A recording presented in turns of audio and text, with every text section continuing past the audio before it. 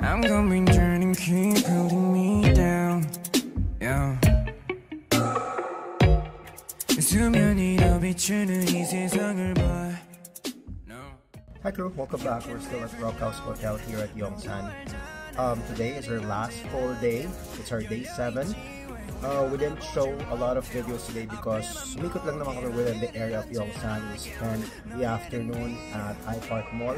We ate our lunch at the basement floor of iPark Mall. Merong food court doon. We did some last minute pasalubong, and at around 7 p.m. we'll head to Incheon Airport. We'll see if there are some activities at Incheon Airport that we can show. For those who have long layovers at Incheon Airport, we could use this as reference para makita natin if there are some activities at Incheon Airport that we can do. Okay, so we're already checked out. Nagpapahinga lang ng konti before we head to the airport.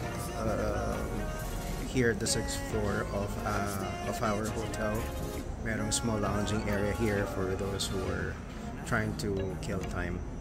So just get our luggages and we'll start heading to Incheon Airport Terminal 1. Let's go. Here's the lobby. We are going home. It's around 6:30 in the evening. We just came from the 4th floor lobby. Yeah. Hello. Getting our luggage. Pinatambay muna namin. Kasi log out time. Check out time is 11 a.m. sorry. And our flight is at 12 midnight. So iniwan lang muna namin siya sa hotel. Kids.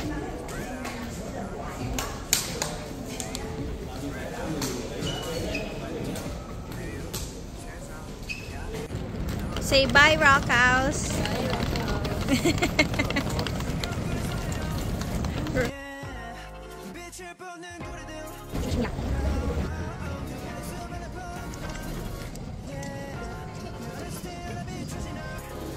Okay, we're here at Terminal 1 na. We're leaving.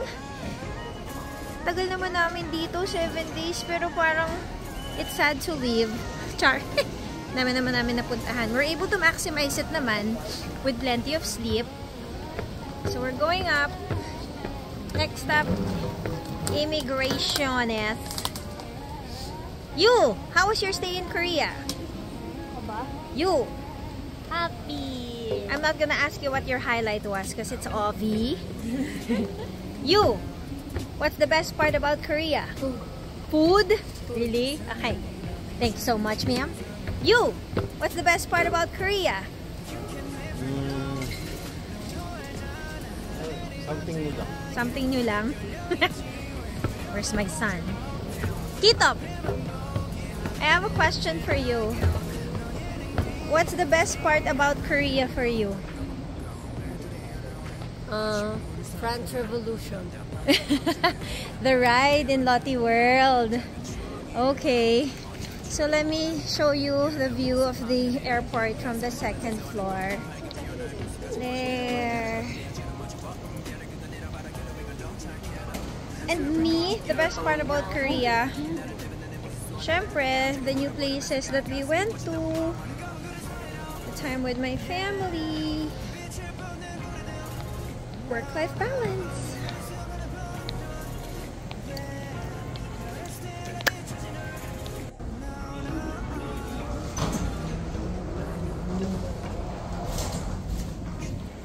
This is the departure area.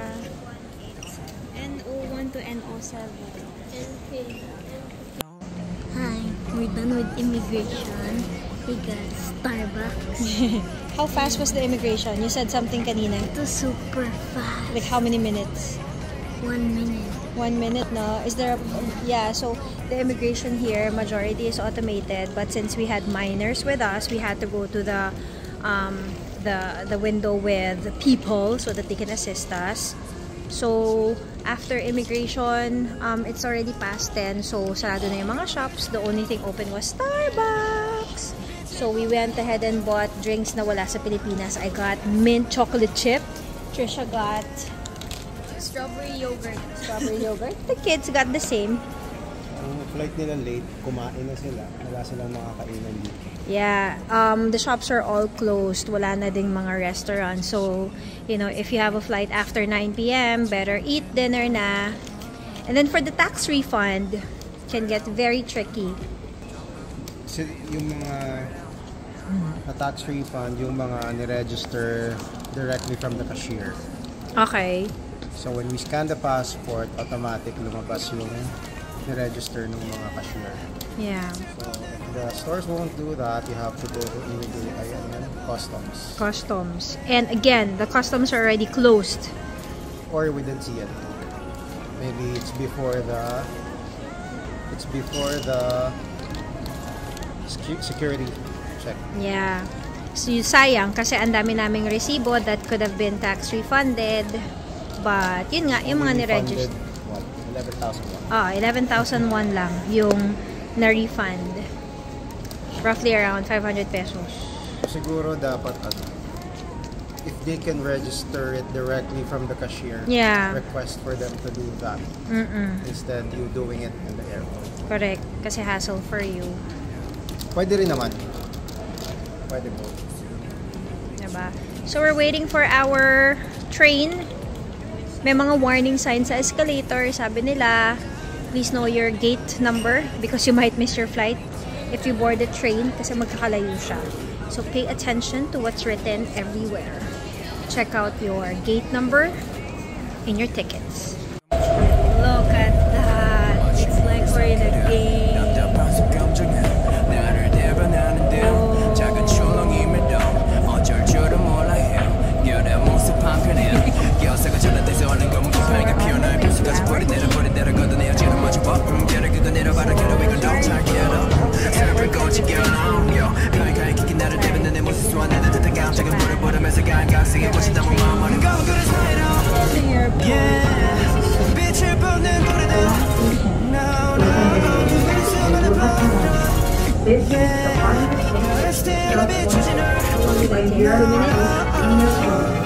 Just 2 minutes.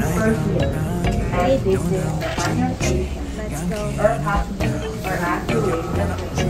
Leave the train. Okay, that's it, crew. We're about to board in a few minutes. So there's a quick summary of our day today. It's just wala. They already checked out in the afternoon. We just went around Yongsan area, went to iPark Mall, eat, had coffee, and did some last minute pasalubong. So 7 days. Seven full days. From Saturday na ulit ang balik namin. Dating namin sa Pilipinas. Yeah. Kaya siya ng 5 days actually. Kung hindi kayo lalayo, kung hindi kayo lalabas outside Seoul, I think 5 full days is more than enough. Kasi actually on our 6th day, hindi na namin alam kung ano yung gagawin namin. So thank you sa pagsama sa amin. Thank you for watching the first 3, 4, 5 videos. Depende kung ilan yung magawa. But anyway, I hope you enjoyed it. This is our as much as we did. Yeah, this is our first travel for 2023 after the pandemic. The last one that we had was in Japan at 2019. Oh, yes. No, not 2019. That's in 2020. Weeks before the lockdown. Yes, it was weeks So if you notice on our videos in Japan, we're all wearing masks. Kasi that was the time when, remember the stranded cruise ship in Japan? Yun, nandun kami sa Japan that time. Yes, and So we're next. Here are the links from our Japan travels. If you want to check them out, don't forget to like and subscribe our channel. Hope to have more travel. Saan kaya ang ating next? I don't know. I want Dubai. Okay, thank you so much for watching our South Korea vlog. Please don't forget to like and subscribe to our channel. What do you say? 감사합니다. 감사합니다. Linger to take off stations.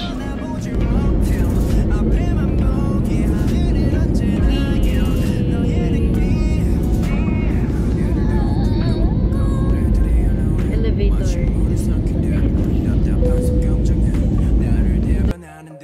작은 출렁임에도 어쩔 줄은 몰라 해요. 결의 모습 한편에